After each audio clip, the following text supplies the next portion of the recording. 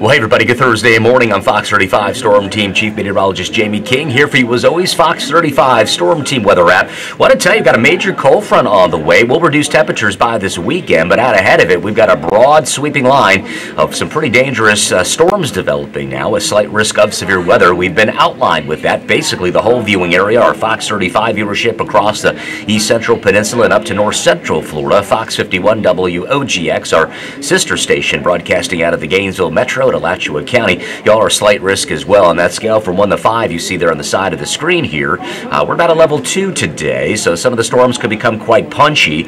Moving ashore here off the Gulf of Mexico through the late morning hours, overspreading through North Central Florida and closer to Orlando by around early mid-afternoon. You could see then clearing off the Atlantic side coastal counties and communities with some lingering showers into the overnight hours tonight. There'll be some showers around for sure tomorrow as we maintain a gusty west and eventually northwesterly wind flow that will help to bring in much drier, cooler air for the weekend. By Halloween, we're talking 75. Breezes ease on up, rain chances dry, and it looks as though we'll find highs around 75 there, at lows there at around 57. That's all for now. Keep it here for the very latest. For Fox 35, I'm Chief Meteorologist Jayme King here for you live on the Fox 35 Storm Team Weather App. Take care.